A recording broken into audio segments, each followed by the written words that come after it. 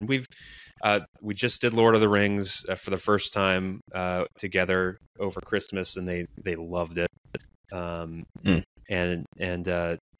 I've kind of, with the boys, I've focused on some of those more like mythical stories, the old Star Wars.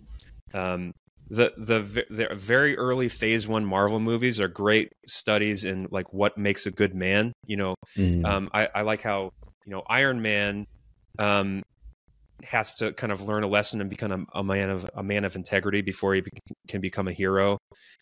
Captain America is already a man of integrity, but he doesn't have the strength and competence yet to be the hero he needs to be. So like in each of these stories, you kind of have a man who is missing something that he needs to get.